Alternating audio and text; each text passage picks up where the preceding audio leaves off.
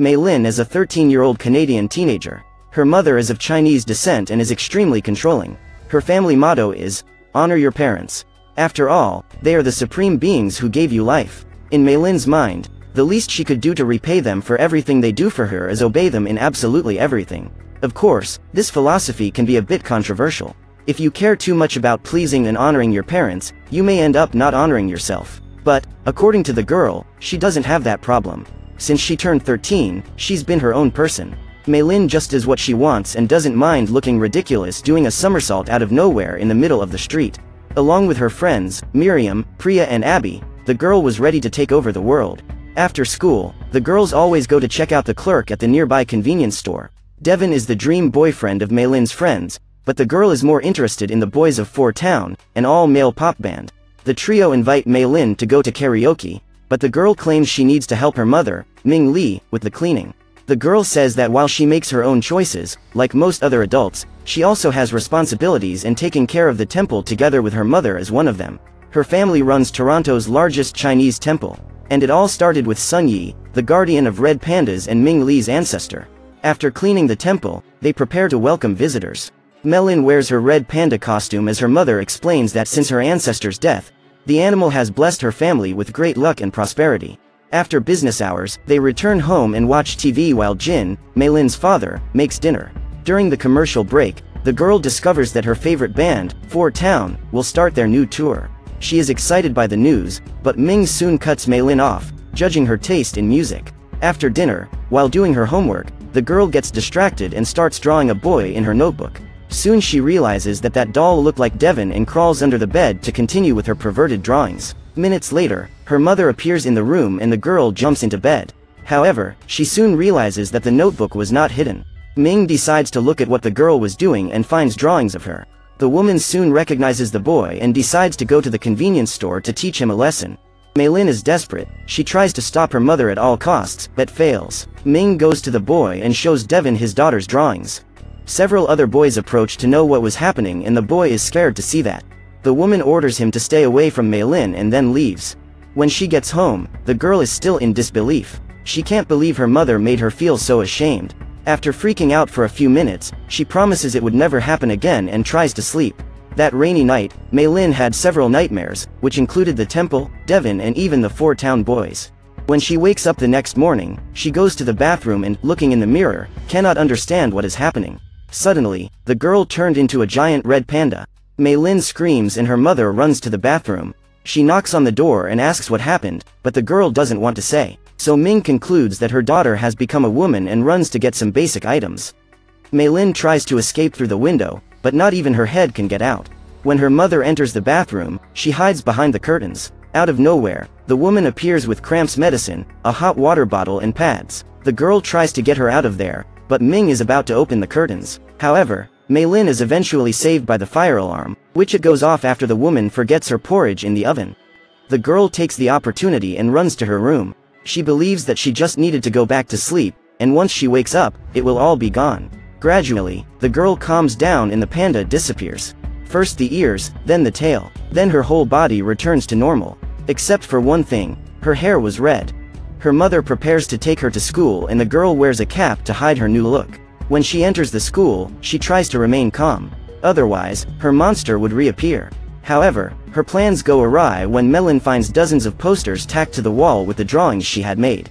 Taylor, one of her classmates, was responsible for that tasteless prank and Mei Lin intends to pay back. But she gives up on that idea when her fist turns into a clump of fur and her tail appears. The girl runs to her class and tries to control herself. Miriam approaches and asks what's going on, but Mei Lin claims she's just looking forward to math class. During class, Miriam warns the girl that her mother is snooping around outside the school. One of the guards asks what she is doing and the woman soon attacks him. The man tries to hold her and Ming runs to the window screaming for her daughter. The whole situation was to deliver the tampons that the girl had forgotten. At that moment, an explosion happens. Mei Lin can't contain her emotions and completely transforms into a red panda. The students were attentive to the window, so she manages to escape unnoticed. But the woman sees everything that has happened and goes after her daughter. She goes into the bathroom to hide and soon discovers that there was a girl inside. After escaping through the window, her mother gets in the car and tries to catch up with her. The clumsy panda destroys everything in its path. After passing through a narrow alley, she passes by the convenience store and is almost spotted by Devon. Minutes later, after causing some confusion and accidents, Mei Lin finally makes it home. Her mother appears next, and when she enters the house, she realizes that everything is destroyed and the girl is in the room crying. Jin appears shortly after and asks if the transformation has already taken place. When she hears this, Mei Lin is surprised. At that moment, she realizes that her parents knew something they didn't tell her. The three then walk to the temple and Ming reveals that hundreds of years ago, her ancestor asked the gods to change her into a red panda so she could save her daughters from the war. One night, during the red moon, the gods granted her wish and gave her the ability to master her emotions to transform herself into a powerful mystical beast. In this way, the woman was able to fend off the bandits, protect her village, and save her family from ruin. A few years later, Sun Yi passed this gift on to her daughters. Later they also passed it on to their daughters and so on. However, the world has changed and what was a gift has become a curse. Upon hearing this story, Mei Lin is filled with hatred and tries to destroy the image of her ancestor. But her parents manage to calm her down and reveal that there is a cure. Her mother had also gone through that and says that the only way to get rid of that curse is to perform a ritual to seal the panda's spirit during the red moon. Ming's panda was sealed in her necklace and she intended to do the same with Mei Lin. That way, the girl would be cured forever. The problem is that the next red moon would not happen until next month. Until then, the girl would have to hold back her emotions as much as possible, as any strong emotion could unleash the monster. Her parents then put the girl's mattress in an empty room so there would be no further accidents. As the couple leaves the room, Mei Lin hears her mother saying that she was scared. Her sadness is so great that she turns, again, into that panda. The next morning, as Ming vacuums up the hairs on the floor, the girl tries everything to make the monster inside her disappear, but to no avail. A while later, her friends appear at her bedroom window and tell her that Four Town is going to perform in Toronto. At that moment, Mei Lin opens the window and pulls her friends into the room.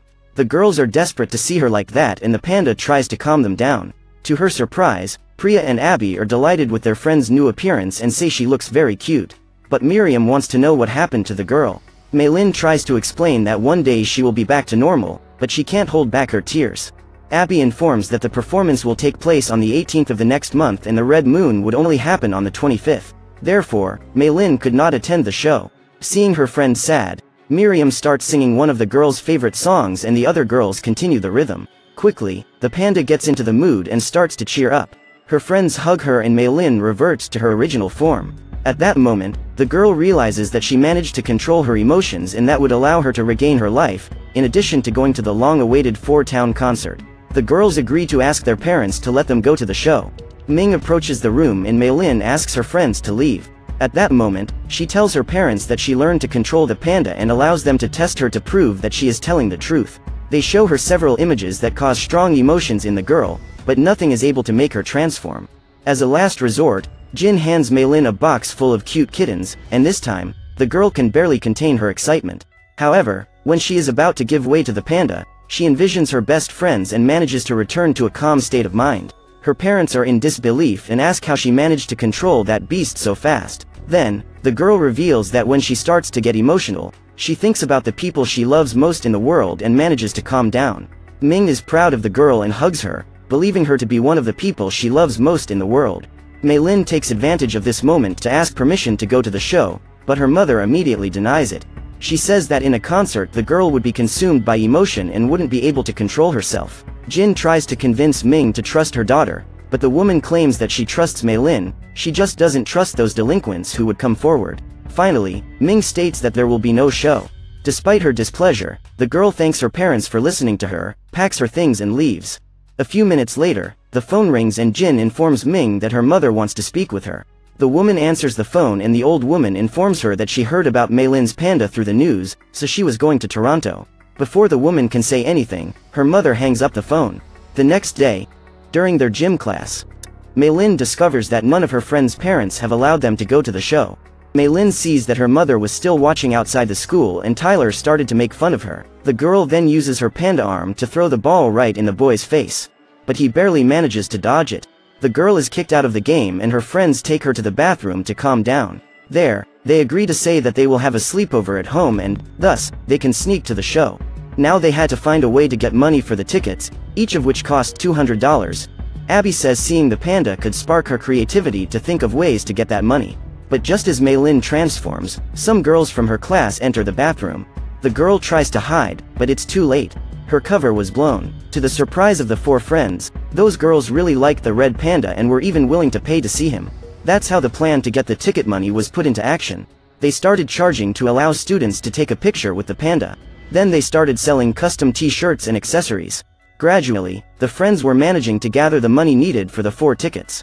However, there was still $100 to go and the show would be that Saturday. Just then, Tyler appears and asks Mei Lin to go to her birthday as a panda. Only then would his classmates be interested in going. The girl immediately denies it, but he says he's willing to pay for her presence. Mei Lin charges $200 for the job and the boy accepts the proposal. When she was getting ready to leave the house, with the excuse that she was going to participate in a study group, her mother offers to accompany her. The girl tries to change her mind, but Ming wouldn't miss the opportunity to keep an eye on her daughter. As they are about to cross the gate, they see the seniors club arriving. Mei Lin's grandmother arrives in Toronto with her sisters to perform the panda sealing ritual. Meanwhile, at Tyler's party, all the guests were impatient for the panda to arrive. Mei Lin was 40 minutes late as her great-aunts wouldn't leave her alone. In order to get out without being noticed, the girl says that she is going to sleep. She puts some stuffed animals under the blanket and prepares to go out the window. But her grandmother enters the room just then and reveals that she found a tuft of fur in the backyard. The woman advises her granddaughter not to let that beast out again, as every time this happens, the panda gains strength and it becomes even more difficult to get rid of it during the ritual. A few minutes later, Mei Lin shows up at the birthday in the panda costume worn at her family's temple. Everyone is disappointed as they expected to see the real panda. Tyler claims that if the panda didn't show up, he wouldn't pay the $200. Seeing her friend's sadness at not being able to go to the show, Mei Lin decides to ignore her grandmother's advice and transforms into the Red Panda, driving all those teenagers crazy. After having a great time with the guests, the 4 friends gather on the roof of the house and eat cake while celebrating that they would make it to the show. However, the big dream comes to an end when the radio guy informs that 4Town will be in Toronto on the 25th and not the 18th, as Abby had said. She had mixed up the dates and now Mei Lin couldn't go to the show as it would be on the same day as her ritual. Luckily for Ming, her mother and aunts decide to stay at a hotel. After they leave, the woman goes to her daughter's room and sees the window open. When she goes to close it, she ends up stepping on a shard of glass on the edge of the bed and, when she bends down to pick them up, she finds several photos and objects related to the Red Panda. The woman tries to wake Mei Lin up so she can explain what those things are and then realizes the girl wasn't in bed. Back at the party, the girl was freaked out that she wouldn't be able to go to the show with her friends. Tyler orders the panda to play with the guests again and Mei Lin gets even more annoyed. He claims that the contract is over and he would no longer pay what he had agreed. Finally, he still says that the girl is just as weird as her mother. That was the last straw. Mei Lin loses control and attacks the boy. Ming arrives just in time and asks his daughter to release him. Tyler starts crying and all the other teenagers are scared of the panda. The woman still listens to a lecture from the idiot boy's parents and then blames the 3 girls for their daughter's misbehavior. The woman claims that they are bad company for Mei Lin and, after what happened, the girl doesn't have the courage to confront her mother to defend her friends. A week later, the big day arrives. Miriam, Abby and Priya buy their tickets to watch the show while Mei Lin prepares for the ritual. At her mother's request, the girl goes to change and her father notices that she is not happy at all. While storing some items in the basement, he finds a camera that Mei Lin used to record videos with her friends. Jin notices that she was being overjoyed with the panda and laughs at the choreography. Then he goes to his daughter's room and asks about the videos. He says that Ming's panda was the biggest of them all and completely out of control. The man reveals that he has only seen his wife's transformation once, during a fight between her and her mother. Ming's mother didn't think Jin was good enough for her daughter and tried to forbid her to marry him, but Ming confronted her. Mei Lin confesses that she wants to keep the panda, but she doesn't want to be seen as a monster. Her father then advises her not to try to ward off bad things as everyone has different facets. Some pleasant, some not so much. The secret, according to him, is to embrace them and learn to live with them. At that time, Ming appears and calls them to start the ritual. The shaman makes a circle on the floor and asks the girl not to leave it.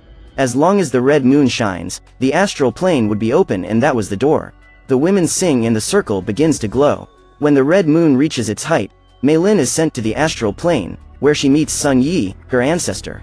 The woman's spirit uses a red sash to create a mirror. When the girl tries to cross it, she realizes that the panda's spirit is being ripped from her. She struggles to get to the other side, but just as she is about to get rid of the beast, the girl remembers all the good times she had as a panda and decides to return to him. Her mother approaches and tries to calm her. The woman asks the shaman to restart the ritual, but Meilin says that she will keep the red panda. She tries to leave the temple, but her parents, her grandmother and her aunts hold her back. She then tosses them away and says that she is going to see the show. The impact causes a crack in Ming's amulet, which contained her panda. The woman's hatred is so great that she ends up releasing her sleeping beast and it turns into a dark beast. Meilin uses her transformation skills to get to the show faster and soon finds her friends. As she approaches, she reveals that she couldn't get rid of the panda as the animal is part of her and apologizes for not being by the girl's side. They hug and everything is fine, until Meilin's mother starts approaching the concert. As soon as the band starts the performance, the giant panda appears and destroys the place looking for the girl. Jin and the seniors club arrive at the scene and try to calm the creature. But the monster takes the girl and the man runs to draw the circle around her. Ming destroys the 4-town sign and Meilin is very angry. She transforms into the panda and bites that thing's finger. As the girl catches her mother's attention, the rest prepare to begin the ritual. The old shaman climbs into the stands as the ladies gather around the circle to sing the song. Despite being infinitely smaller, Meilin manages to headbutt her mother, hard enough to knock her down. The woman hits her head and is unconscious, but half her body is out of the circle. Meilin tries to pull her inside and her aunts join her. The women break their amulets and unleash their beasts. All together they get enough strength to pull Ming into the circle as they sing. However, the music isn't loud enough, so the 4-town boys and Meilin's friends lend a hand. The ritual begins and they are all sent to the astral plane. There, Meilin meets the younger version of her mother, who was crying with regret for hurting the girl's grandmother. Apparently, she was the one who caused that scar on her forehead. The woman says that she will never be good enough for her mother or for anyone else and Meilin says she feels that too, but that wasn't true. The girl takes her hand and guides her to the portal. Arriving there, she finds her grandmother and her aunts and Ming takes the opportunity to ask her mother for forgiveness. Together they all cross the portal, except Meilin, who now, more than ever, is determined to continue with her panda. Sun Yi's spirit picks up the girl and takes her under the moonlight, where they say their goodbyes. At the end of that tragedy, all that was talked about everywhere in the world was about the apocalyptic panda. Meilin continued to work with her mother at the temple and helps attract even more visitors with her panda transformation. Everything was going very well, and if it continued like this, very soon they would have enough money to rebuild the place. Now her mother didn't stop her from going to karaoke with her friends and even invited them to dinner. Ultimately, Meilin understood that everyone has their inner beasts and chose to let hers out.